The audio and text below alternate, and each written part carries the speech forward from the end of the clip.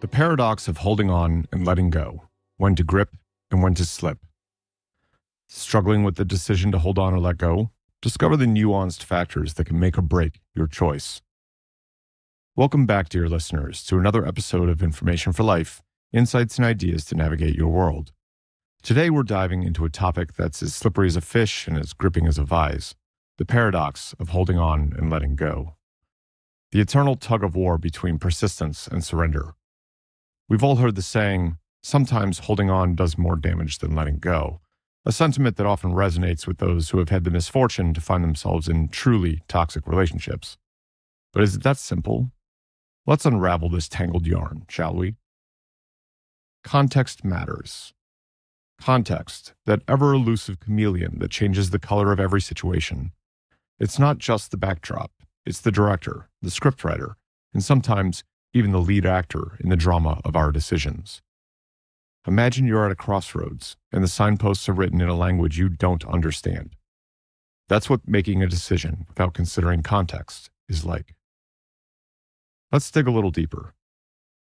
Gross and Thompson in 2007 talk about emotion regulation, which is essentially the art of managing your emotional responses based on the situation at hand.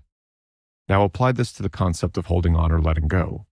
Your emotional response to a challenging situation could either be a knee-jerk reaction or a well-thought-out strategy. The context dictates which is more appropriate. Are you in a toxic relationship, or are you just hitting a rough patch that requires some emotional heavy lifting? The context will guide your emotional regulation, helping you decide whether to hold on or let go. Now, let's bring in the investment model by Russ Bilt and others, 1994. This model suggests that commitment isn't just a feeling, it's a calculation, a balance sheet of what you've put in and what you're getting out. In a demanding job or a rigorous academic program, you've invested time, energy, and maybe even your sanity. The context here is your long-term goals, your career trajectory, or your academic ambitions. If the context promises a high return on investment, then holding on isn't just virtuous, it's smart. Southwick and others, 2014, discuss resilience as an interdisciplinary concept, emphasizing that it's not just about bouncing back, but also about growing through adversity. The context here could be a life-altering event or a series of challenges that test your mettle. Holding on, in this case, is not about enduring suffering, but about transforming it into a catalyst for growth. Arx and Bloomer in 1985 introduced us to the psychology of sunk cost, cautioning us against holding on just because we've invested resources into something. But context matters here too. Is it a sunk cost, or is it a down payment on a future that's just within reach? Context helps you differentiate between a futile endeavor and a future success story. Bulin and Len-Ferrick in 2020 explore the complexities of grief in a context where letting go seems almost mandatory. But even here, context is king.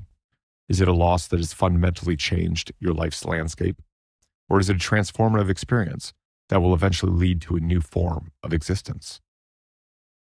Bronfenbrenner in 1996 takes us through the ecology of human development, reminding us that our decisions are not made in a vacuum, but are influenced by various systems around us. Context here could be cultural, social, or even generational. What might be considered holding on in one culture might be seen as a healthy form of persistence in another. Finkel and others in 2017 and Fletcher and Sarkar in 2013 both dive into the psychology of relationships and resilience, respectively. They remind us that the context in which we evaluate our commitment and resilience is often framed by our closest relationship and our mental fortitude. Finally, Cretanor and Jia in 2013 take us on a cross-cultural journey, exploring how moral emotions are shaped differently depending on cultural context. What's considered morally right in one context might be frowned upon in another. So, dear listeners, the next time you find yourself at the crossroads of holding on and letting go, remember, context isn't just a backdrop. It's the lens through which you view your choices. Choose wisely. The value of resilience. Now, let's talk about resilience. Yes, a mere buzzword for many, true resilience is that elusive elixir that turns life's lemons into a cocktail of experience, wisdom, and grit. It's not just about bouncing back. It's about bouncing forward, propelled by the very challenges that sought to bring you down. Picture yourself as a blade of grass, bending under the weight of a storm but never breaking. That's resilience for you. Let's dive into the academic waters for a moment. Fletcher and Sakar in 2013 offer a comprehensive review of what psychological resilience really means. They argue that resilience isn't just a static trait you're born with, it's a dynamic process. It's not a shield that makes you invulnerable, but more like a well-tuned engine that helps you navigate the rocky terrains of life. You build resilience through a combination of personal attributes, coping strategies, and social support. So, when you're faced with the decision to hold on or let go, consider what you stand to gain in terms of resilience. Will holding on make you stronger, wiser, more capable, or will it drain the very resilience you've worked so hard to build? Now let's add another layer to this. Southwick and others in 2014 take an interdisciplinary approach to resilience, weaving together perspectives from psychology, trauma studies, and even military science. They emphasize that resilience is not a one-size-fits-all concept. It varies depending on the individual, the challenge, and yes, the context. In military training, for instance, resilience is often built through rigorous physical and mental exercises designed to prepare you for the harshest of conditions. It's about holding on when every fiber of your being screams to let go. In mental health counseling, resilience might be nurtured through cognitive behavioral techniques, mindfulness, or even medication.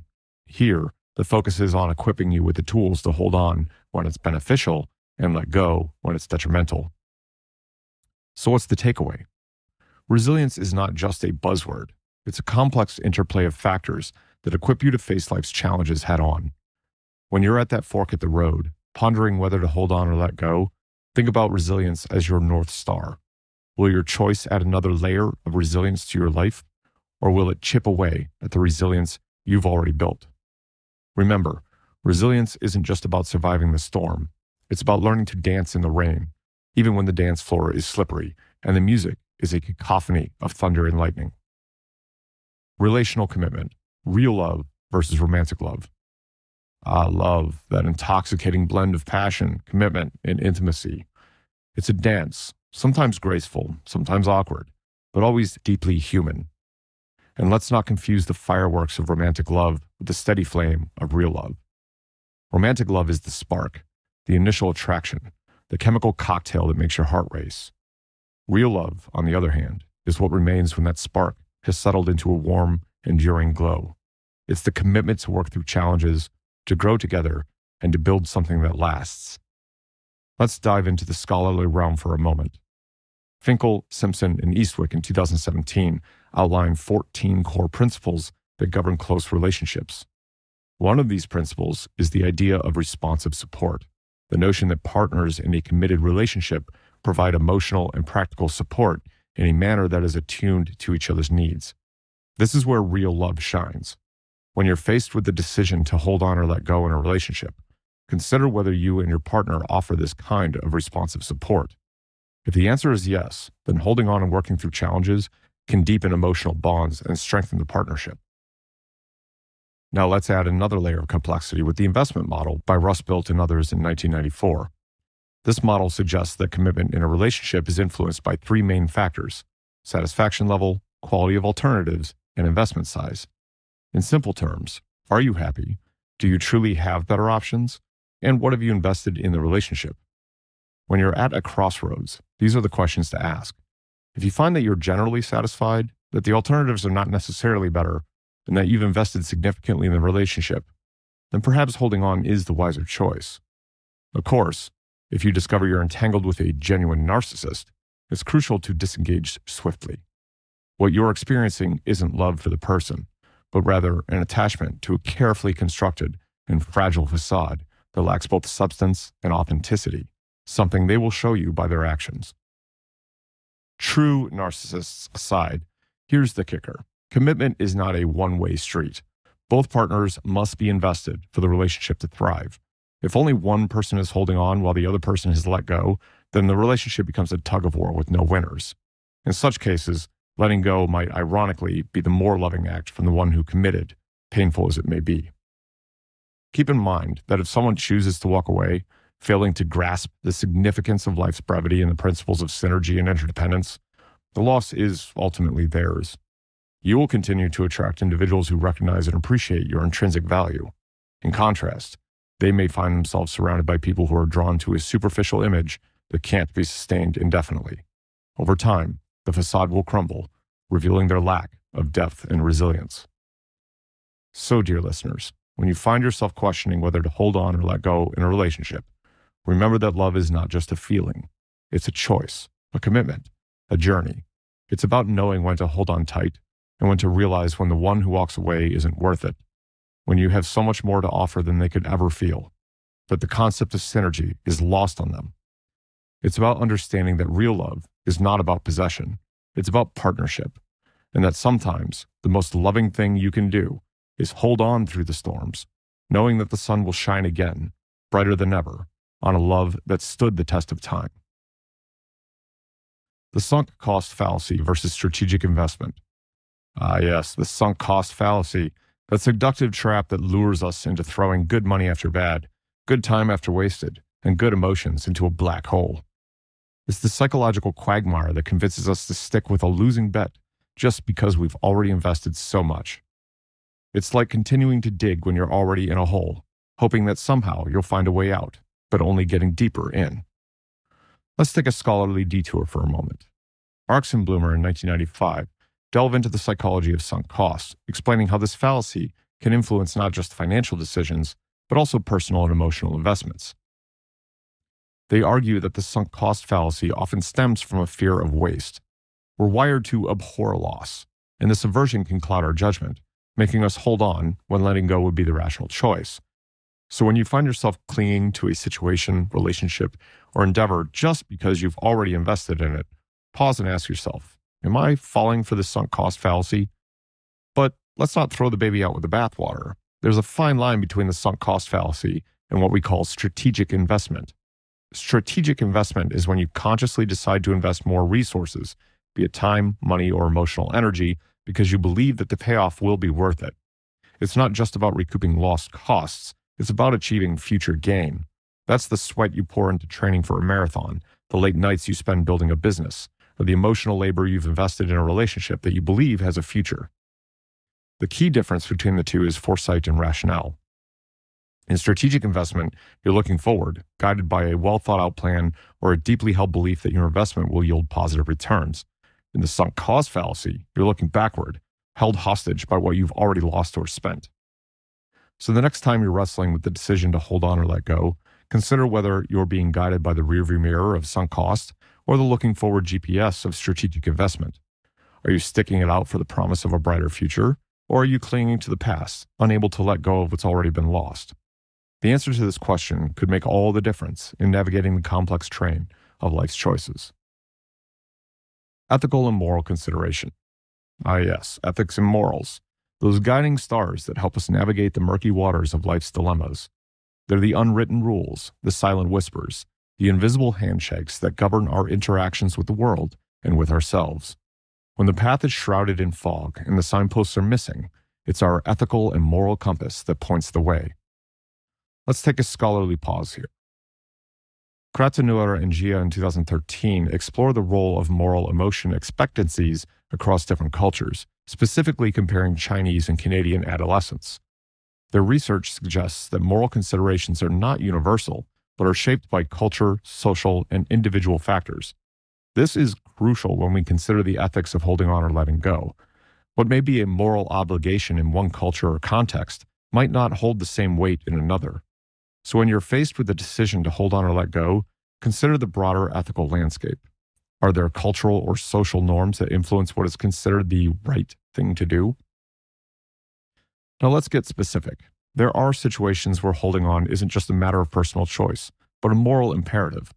Consider a parent navigating the tumultuous waters of adolescence with their child. The emotional and psychological roller coaster can be draining, but the ethical obligation to provide unwavering support is clear. Or think about caring for an ailing family member. The emotional, physical, and even financial toll can be immense, but the moral compass points towards duty, compassion, and long-term commitment. But here's the rub.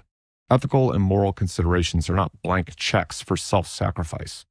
There's a fine line between fulfilling a moral obligation and losing oneself in the process. The ethics of care, for instance, emphasize not just caring for others, but also caring for oneself. So when you're holding on because you feel it's the ethical thing to do, don't forget to ask, what's the cost to me, and is it a cost I'm willing and able to bear? In the end, the decision to hold on or let go is often a complex interplay of emotional, rational, and ethical considerations. It's a decision that requires not just the mind, but also the heart and soul. And sometimes it's a decision that transcends the individual, touching the lives of those around us in ways we may never fully understand. The complexity of human emotion. Ah yes, the intricate tapestry of human emotion, a labyrinthian maze where every turn can either lead to a dead end or open a new pathway. It's a realm where labels like holding on and letting go can quickly lose their meaning, swallowed up by the complexities of our inner world. Let's take a scholarly detour, shall we? Gross and Thompson, 2007, delve into the concept of emotional regulation, exploring how we manage, experience, and respond to emotional states. They argue that emotion regulation is not a one-size-fits-all process, but a nuanced interplay of cognitive, behavioral, and physiological mechanisms. This is crucial when we're wrestling with the decision to hold on or let go. Sometimes what appears to be holding on is actually a sophisticated form of emotion regulation, a way to cope, heal, or even grow. Now let's add another layer to this emotional puzzle with the work of Boellen and Lenferic, 2020. They examined the diagnostic criteria for disturbed grief, highlighting the complexity of emotional responses to loss and trauma. Their research underscores the idea that mental health is not a linear journey, but a complex landscape with its own peaks and valleys. Sometimes the path to healing involves holding on, facing challenges head-on, and navigating through the emotional storm, rather than seeking the shelter of letting go. But here's the kicker. The complexity of human emotion means that there's no universal roadmap, no GPS that can guide us towards every twist and turn. What works for one person may not work for another. Holding on might be a form of resilience for some, but a form of self-sabotage for others. The key is self-awareness, the ability to tune into your emotional landscape and discern whether you're holding on out of strength or out of fear, whether you're growing or stagnating. While self-awareness is key, it's important to acknowledge that for some, reaching this level of understanding can be incredibly challenging, if not a nearly impossible task. So as you navigate the complexities of your emotional world, remember that the decision to hold on or let go is rarely straightforward. It's a decision that requires emotional intelligence, self-awareness, and sometimes the courage to venture into the unknown territories of your inner world. And sometimes it's a decision that defies logic, that transcends rationality, and that speaks to the deepest, most mysterious parts of who we are. And there we have it, folks. We've journeyed through the intricate landscape of holding on and letting go, exploring the nooks and crannies where reason, emotion, ethics, and even cultural nuances come into play. We've seen that the decision to hold on or let go is rarely a simple one. It's a complex tapestry woven from the threads of our experiences, our values, and our emotional and intellectual heights. As we wrap up today's episode, I invite you to take a moment to reflect on your own life. Where are you holding on, and where are you letting go? Are your choices driven by resilience or fear, by ethical obligations or emotional complexities?